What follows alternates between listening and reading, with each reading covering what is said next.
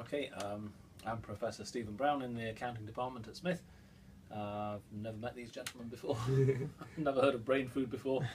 It seems to me as if it's an idea which is potentially interesting. I can see that there's certainly gains from trade to be made, because the length of time that it would take students to get from the library to get the food and back again, I mean, their time is worth something, and the cost you're charging is less than the value of their time, I would have thought.